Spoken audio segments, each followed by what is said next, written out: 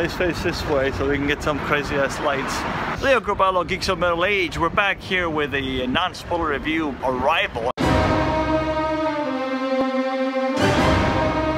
I'm here with Kazarat. He's back. So, what do you think of the movie? Did you like it? Yeah, I like the fact that it was an old school science flick. It wasn't too flashy. It was solid. It's makes you think. It was a deep movie, and yeah, I enjoyed it. You're still processing it. It's a lot to process. If you're a fan of the film Contact, don't bother watching this movie. It's the same movie. Actually, there's a lot of similarities the more we talk about it. Two female scientists signed to make contact with the first aliens. They seem to be the only ones who have the key to it. They receive the key to it, they figure it out, and then in the third act we find out what the aliens are here. Not a spoiler, I mean that's pretty much what the movie's gonna be about. How they get there, I guess, is the key. Definitely a slow burn of a movie. Like Rodrigo said, a very old school joint, you know, has that sort of like 70s sci-fi feel to it, with a very 21st century special effects. Special effects were good. I mean, you hardly see any special effects. It's a ship, and spoiler, you see the aliens. I got flashes of a day the Earth stood still.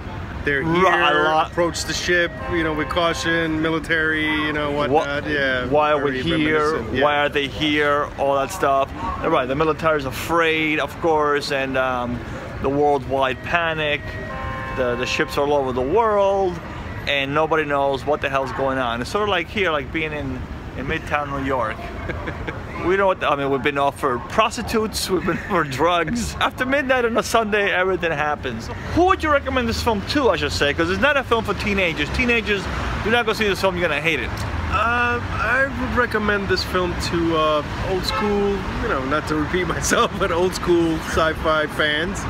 Right. Who can recall Day the Earth Stood Still, the original, maybe? Right.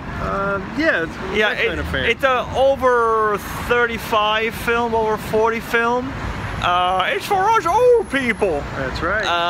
But kids are not gonna like it. I think the audience we saw it with, they were pretty disappointed. We saw it in IMAX. I think we got ripped off. There's like 4 people there. Yeah, it was nice though. It was the fire trucks! The fire trucks! Oh shit! We're gonna run over. It's about to get really loud really quickly here. Yeah. If you like old sci-fi, slow-burning movies, this is the joint for you. If you're looking for Star Wars, this is not the film for you. It's looking for jump scares. You're not gonna have jump scares.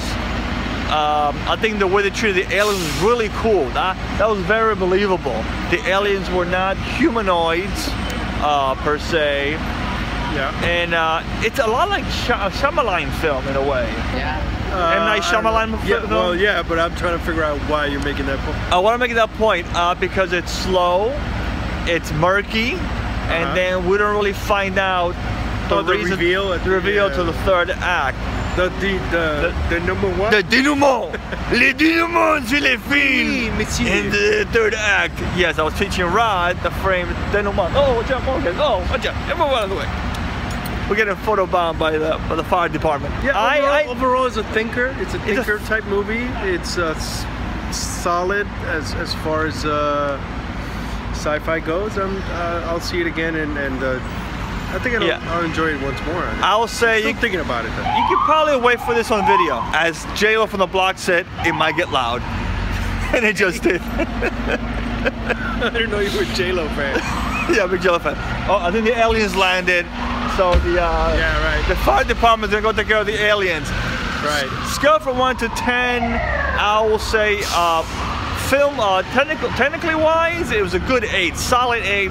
Acting's well done, cinematography. Although the projection here was pretty bad. The projection was very flat and colorless. I don't know if you noticed that. It lacked color, you know, because the bulb was turned off, and you've noticed that in that. The film was kind of dark and monotone in a way, right? A lot of dark tones. It wasn't too lively. Right. There's a lot of flashbacks, and the flashbacks we see the color, but we can't say what the flashbacks are. Right. That's the payoff in the third act.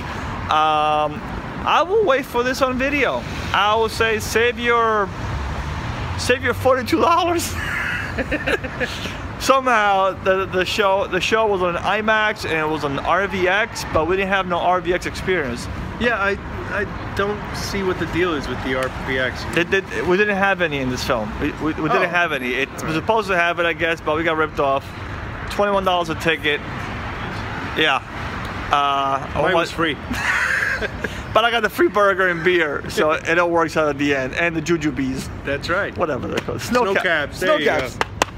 Snow caps. But anywho, yeah, so wait for it on video. Good movie, but wait for it on video. I was pleased. You were pleased? Quietly pleased. Quietly pleased, yes. But if you like Contact, you will love this movie. If you didn't like Contact because of the third act, this one has a better third act than a better denouement. That's right. Better denouement than